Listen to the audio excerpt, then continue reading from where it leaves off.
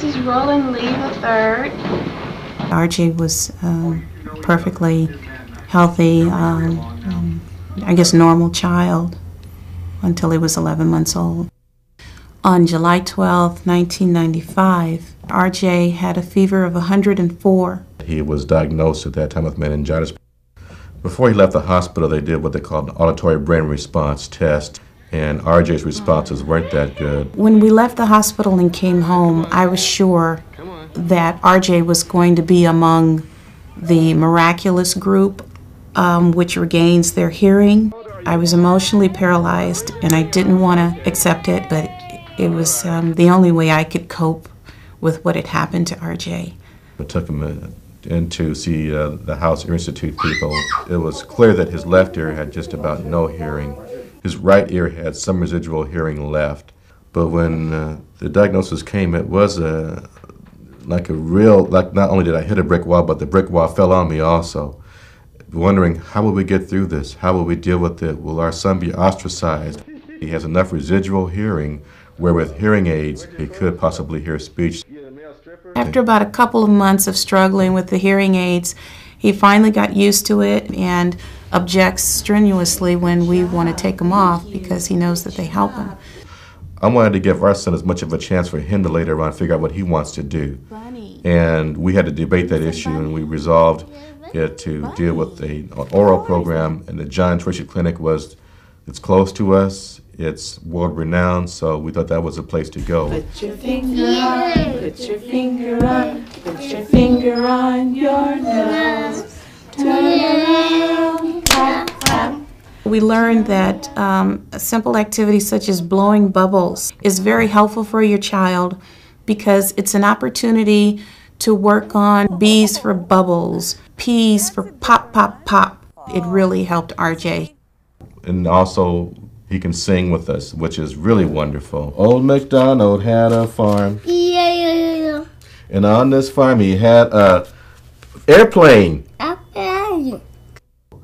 The progress he's made, it's just such a dream. I'm so happy, and I really don't think of him as a deaf child now. RJ will be able to do whatever he wants, and that is just a wonderful feeling to have as a parent. Thank you, sweetie. I was telling the camera that only 2 days ago we found out that she couldn't hear. And then we found out that she was profoundly deaf and that she had been born that way. After our first audiogram, we were told that she needed hearing aids. It was a huge struggle. She just didn't want anything to do with putting those in her ears. They absolutely did nothing for her. And she wore them for a year. We were told about the cochlear implant at the John Tracy Clinic. That's when we went down to the house ear and she was evaluated for the cochlear implant. 6 weeks after surgery, we went to the care center for the mapping. Yeah, you feel that? That's your implant. It was very hard because we had so much hope on that first mapping. And to see her not too thrilled with the cochlear implant, it was tough. Not too thrilled would be an understatement. Yelling and screaming at the top of her lungs and pulling the thing off of her head, and Carmen and I just thinking, oh my God, I hope we did the right thing, you know. It wasn't overnight, it was a gradual thing, but, well, it was like one day she just woke up auditorily and started accepting the implant and started learning to use it. Oh, they coming. There's also not too many auditory verbal therapists in Los Angeles. It's just a toy. That's a toy. After Carmen started seeing Sylvia, her voice, her enunciation, everything just progressed tenfold. It's time to put your implant on. The first thing we do is put her implant on every morning. She lets us know that she wants it on. Good morning. Good morning. It's hot. Tea careful, help. Carmen loves tea parties, especially with her teddy bear and her Barbie doll. It'll hurt. I fall. She has been grasping so much language lately. She's got cotton balls in between her toes. It climb up 2 toes. It's like a miracle. I thank God and I thank the House Ear Institute because I call her my miracle in progress. That's exactly what she is. I love you. I love you.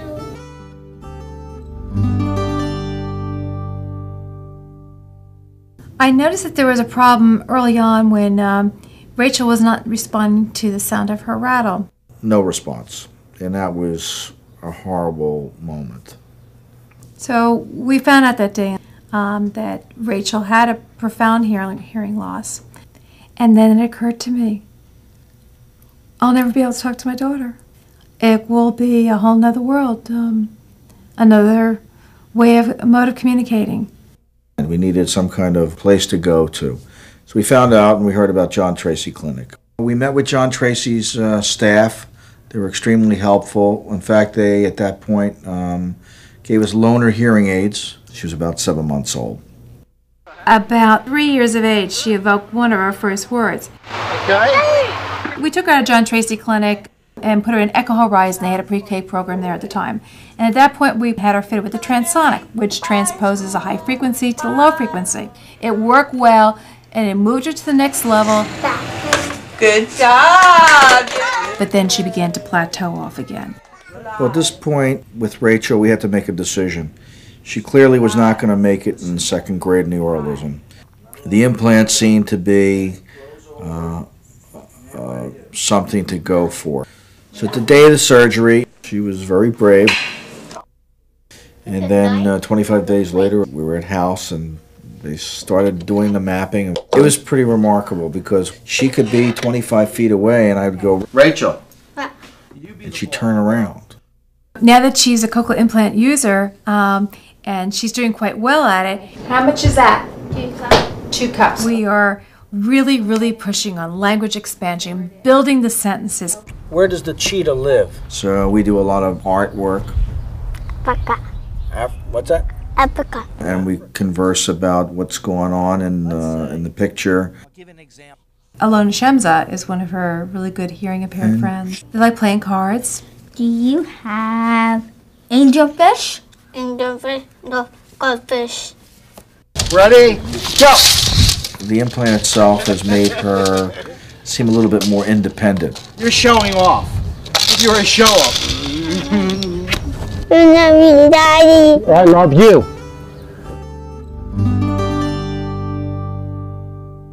Matthew was born May 7th, 1988. He was born with a cleft palate and a soft palate.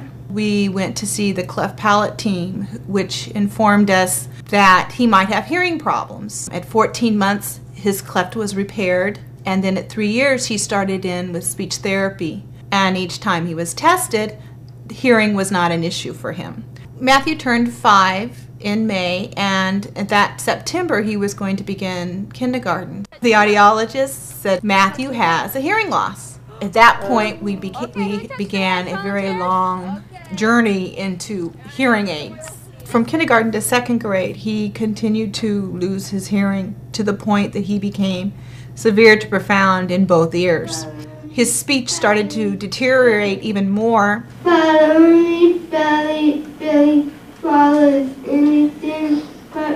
We started looking into the cochlear implant. We underwent the evaluation at the care center, and in July of '97, he had the operation. That first day after we turned him on and he hated it, I was just so afraid. What did we do? What if we made a mistake? But within a couple of days, he started responding and he started seeing what a difference it makes. This year, he started 4th grade, and he goes, Mom, I heard everything my teacher said. That blew me away because last year, I don't think he heard much at all. I can hear birds, dogs barking, the radio in the car, the beeper, my watch beeping. He loves Nintendo. Oh, shoot. Marcos! How do you slow down? Oh, you press this. Matthew has a best friend. His name is Spencer. Press this to go fast and this to slow. He's been playing piano for 2 years now. With the implant, he's hearing more the subtleties in the music.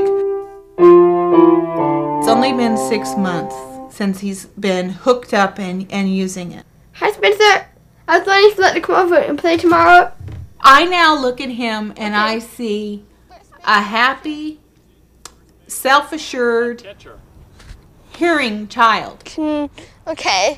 Matthew, we're so proud of you. We love you very much. Thank you.